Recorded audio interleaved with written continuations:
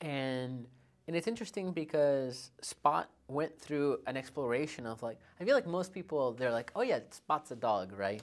But like he went through iterations where he was a squirrel, or he was a monkey, or he was like a raccoon, or like, you know, did he use his opposable thumbs, or did he like pick things up like, you know, like in weird ways? And how does he, like when he's moving from one tree to another, does he do it like a monkey, or does he do it like a squirrel?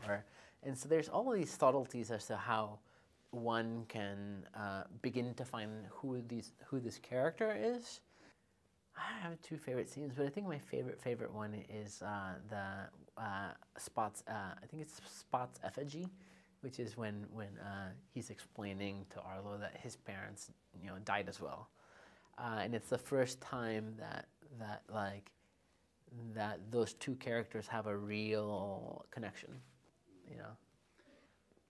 Is that everyone is allowed to say, I think this could be better if we just like were able to have a little bit more time to like do this.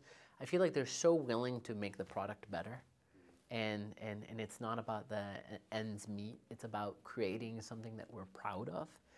And I think that the reason why people love working at Pixar is it has a combination of three things that I think people are looking for. It has an impact on society. It's extremely challenging, and so there's like these new like technologies that are being like pioneered and innovated, and it's just really fun to be around that. And I think the third thing is just it has a sense of family. You know, my boss, you know, I love him to death, and my manager, I feel like she's like my work mom, you know.